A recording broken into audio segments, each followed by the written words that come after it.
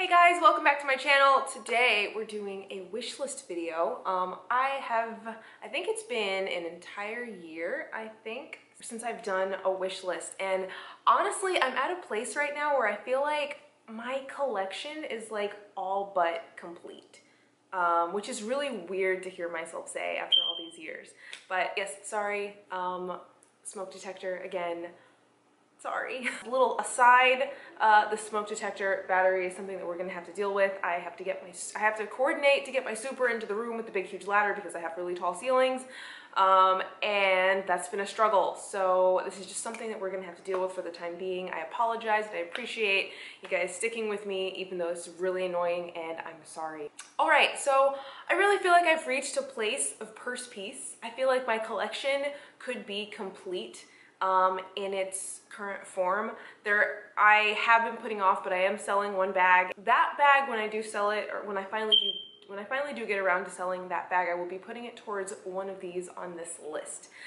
So let's get started. Here are some of my favorite bags that I am just loving at the moment. Let's get started. Number one, this is one that we got in at work recently. I had never seen it before, never even heard of it, didn't know it existed. And the moment I saw it, I put it on my wrist and my heart stopped. I loved it. I loved it so much. This is called the Hermes hinged bracelet. It's one of the enamel ones. It comes in like both gold, silver, and rose gold hardware, and it has the stripe of different colored enamel, whichever you pick. Some of them are patterned. I don't know, like, I like when the Hermes accessories don't have like a giant H on them, but you kind of like look at them and you still know that, like, wait a minute, that's something. That's what I like in my Hermes accessories, and this completely does that. I would pair it with my Louis Vuitton bracelet. I just find it super cool, and I've been obsessed from the moment I saw it for the first time. That is a definite, you will see one day. Hermes hinge bracelet is number one. If you remember from last year's wish list, this was on it. This is the Louis Vuitton Bloomsbury in the GM size. I wanted it as a laptop bag that I could wear crossbody, and it does absolutely fit that bill. However, it was between this bag and the YSL Matelasse shopper and chevron, and I should have gone with that one. I am kicking myself that of the two options, I went with this. This is the bag that I'm going to be selling because it just doesn't exactly work for what I need it for. And the YSL shopper is exactly what I need. So this one is a carryover from many wish lists past, and I think that I'm pretty solid in determining that this is going to be something that's right for me. You guys have heard about this in every single wish list for possibly 2 years at this point, so it's getting a little pathetic that I still haven't bought it. Well, I mean, the fact is I just haven't found the one that I want in the right color combo, but I digress. Also too, a couple of months ago, I did buy this Fendi bag. This Fendi bag is very similar in like shape and structure kind of to the YSL that I want, but you know, I just sort of like the idea of having it in a gray. And to be honest, I've been scouring the market for who even knows how long, and I have not found it pop up in the color and leather combinations that I want. It has taken a year and a half, it's taken 18 months at this point. I still haven't found it, but my hope goes on. I'm gonna sell that one, and I'm just gonna wait it out and see if I can find the YSL shopper in Poudre leather in gray. Hopefully, come next wish list time, that bag will be in my collection and I won't be talking about it having not had it, having not purchased it. Hopefully, I will find one. Next up is sort of like a surprise for me. I didn't think I was gonna like this, but this is the Louis Vuitton Pallas BB in monogram in black. Number one, I'm not a huge fan of the monogram with black combos out there, and for whatever reason, this bag does it for me. It totally works. I have no explanation as to why I feel that way when normally monogram and black and me are like, meh, I don't like it. I remember years ago wanting the regular, standard, or medium, whatever size of the Pallas. The Pallas is great. It's just that for that size of a bag. The Palace in the larger size is also great. I've always loved it and I will love it forever. They actually make one in pistachio. The color is called pistache, and I think it's beautiful, and I have literally had to stop myself from buying that one simply because, you know me, I carry my laptop with me to work, and if it's going to be a bag that size, it's got to fit this, and if it doesn't, then what are we even doing? The opening is a little bit more narrow than I would like, which is why I go for the small size instead. The small, it kind of is along the same lines as I would say maybe like a Speedy 25 kind of, but for me it's just a lot more like, it's like a cooler Speedy 25 with black, and it just has like the little handles. It's super cute. I do find it maybe a little bit similar, possibly, potentially, to my Givenchy Mini Antigona, but whatever. This is a wish list, so playing around with it. I love this bag. I think it's such a great buy, and I want it. I want it really badly. Next up is a vintage bag. You guys know how much I love the vintage. This is the Louis Vuitton. It's called the Boulogne. The Boulogne is a vintage bag from, I want to say, like the early to mid-ish 90s. I, of course, because I'm me, I want the largest size. They make this bag in a 35 centimeter, and that's the one I want. It's a shoulder bag. It's basically, honestly, it's basically this in monogram, only a little bit wider. That's exactly what I feel like I need from this bag here. Like, if this bag were wider, we could be friends, but it's too narrow and it doesn't stand up on its own. All of those things are addressed in the Boulogne, and you can see the prices out there are not ridiculous and crazy. That is something I definitely have my eye on. Okay. Next, this is just a complete wild card. I was, you know, out and about and just happened to spot this from, you know, God knows where. I don't think this is actually something I would pull the trigger on buying. You're gonna see why in a minute, because the price is, hold on, $34.90.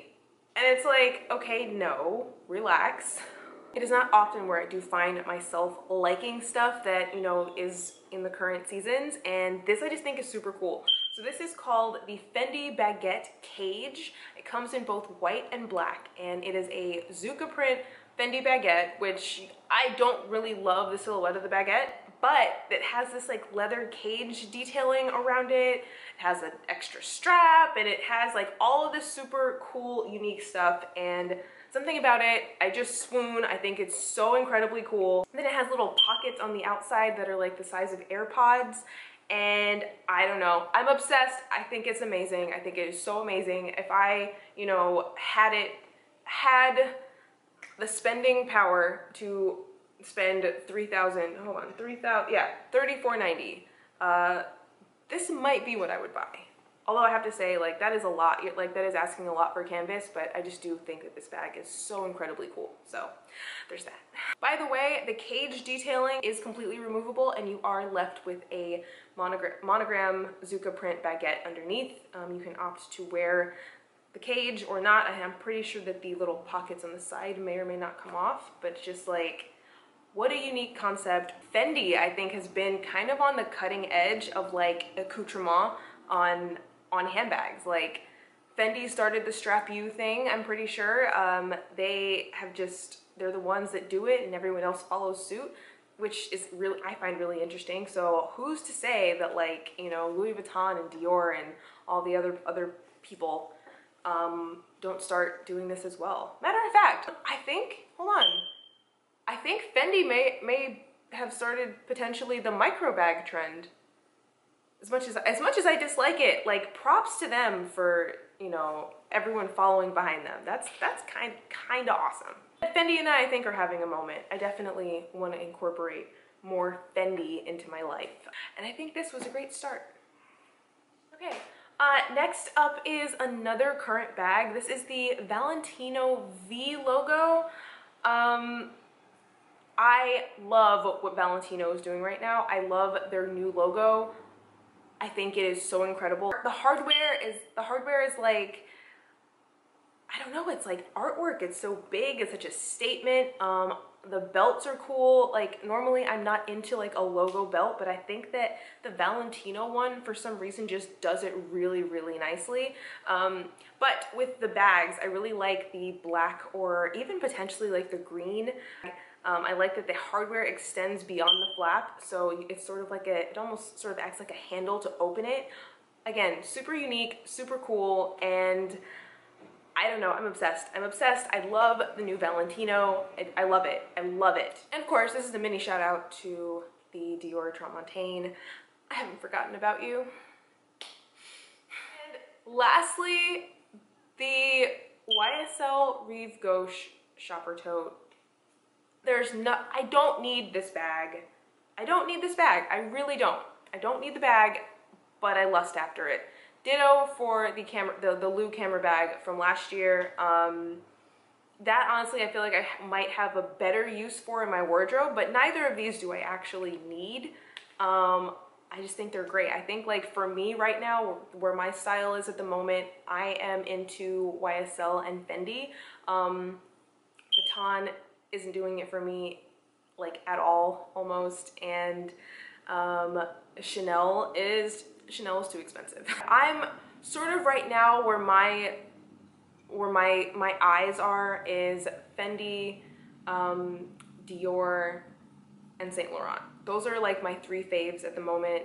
Those are sort of like their styles and signatures are sort of like where my taste is sort of going for now, and we'll see how this goes.